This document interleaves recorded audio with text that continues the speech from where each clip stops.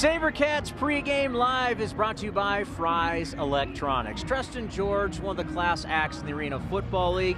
He's a Bay Area guy, grew up in the East Bay, went to college at San Jose State, and we've been following him around. We followed him all the way back to his old high school. This is brought to you by Panda Security, the one to watch.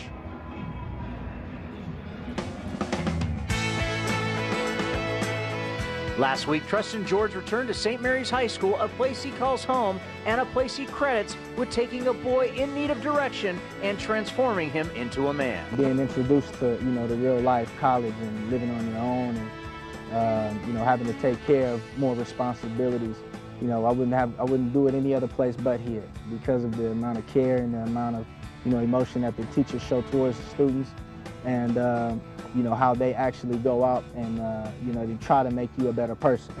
How you doing? Now, this lady right here is very important. Now, she helped me get into this school. If it wasn't for her, I wouldn't even have been at St. Mary's. Yeah, and Sweetheart. He's a great gentleman and a great athlete, and really... This is my home. This is where I grew up, right here, St. Mary's. I ain't grow up nowhere else but here. This is where I learned how to be a man. Faculty, staff, and students embrace Trestin with open arms and consider him part of the family. It was at St. Mary's where Trestin learned what it takes to turn dreams and personal goals into reality. Something you gotta do. You gotta dream. And if you can't dream, you can't see it. And if you can't see it, you wouldn't even know it exists. So coming here and dreaming is what, started me and, saying that you could do something before it happens, it actually can happen. So I used to say I'm gonna put my name up here. And I stuck with that, in the way that I worked out, in the way that I thought, and in the way that I carried myself. And, here we go, 2008, my name's up here. So. What's up? What's going on? How are you? And I was just explaining to the cameras that there was this coach that saw this scrawny kid who had a little bit of athletic ability and wanted him to triple jump. That's right, This is the guy right here, that's right. Coach Rogers. A little bit more than a little athletic ability. Yeah, quite a bit of athletic ability, so we saw that pretty good. Yeah, those were the good old days. As a senior at St. Mary's, Trestin was one of the state's top football and track prospects with scholarship offers from programs around the country. Trestin selected San Jose State in order to stay close to home and his ailing mother, a woman who sacrificed to keep him on the straight and narrow.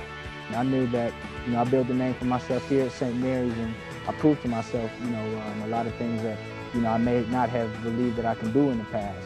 So just being able to grow from what I've done here, I said, well, I could do the same thing, in college, no matter what colors I wear. So, my decision was easy, and if I had to make it over again, I definitely would. Trestin's life has seen struggle and triumph, setbacks and victory. It's a life story that has caught the interest of local documentary filmmakers who are putting the finishing touches on the Trestin George story. The reason he's such a good athlete is the same reason he's such a good person in general, and the reason it's such a good story. His ferocity on the field and his sensitivity as a person off the field, I think, is another great paradox with Trestin. I think I'm always surprised to see that range that he has as a person. What we need right now in the community is we need to acknowledge these children and acknowledge what their talents are and uplift their talents, because it's an identity that we're searching for. We're searching for an identity. If it wasn't for football, I'd be searching for an identity. And the identity I'd be searching for would probably be the identity of the street, because that's all that's given to us. Trestin remains focused on his professional goals as a pro athlete, but always finds his way back to the East Bay to be a role model for the Berkeley Cougars football squad. You never know who you may touch. So, it's important to be able to go back and say, hey, I came from this same place, and, look what I've done with the same opportunity, as you did. So just to be able to say that to these kids, some of them may not have noticed that, beforehand, but just by somebody coming back and saying that, can actually send a light bulb in their head. The Trestin George story is still unfolding, but the ending is never in doubt, as Trestin George will no doubt win in the end. Steve Pappen joins me once again. And Steve, when you talk about winning a title like the Sabercats did last year, you need to have a lot of character guys, and no question, Trestin is one of the best in the league. outside of his tremendous athletic ability, he's a well-grounded human being. I mean, if you've never seen a guy like him and been around a guy like him, it's somebody you want to, when a story comes out that you want to make sure you read about, or you go by the video or whatever it's going to be, because Trestin is a true champion in every sense of the word. He gives back to the community that gave so much to him, and it's hard to find athletes and people in general that do the things that he's done over the last couple of years in his community. And a tough thing for the San Jose Sabercats. He's one of the best returners in the league. He's not even here tonight. He hurt his ankle last week against Philadelphia. How much does that hurt the ball club? Well, it hurts it a little bit because, like you mentioned before, he's a great kick returner. He's a great guy, in that locker room. And one thing it's going to do this year is going to let Rodney Wright get a chance to get some off the net. It's going to get Clenard Santil a chance to get some off the net. But, they're going to miss Trestin because he just has another gear that those two guys don't possess right now.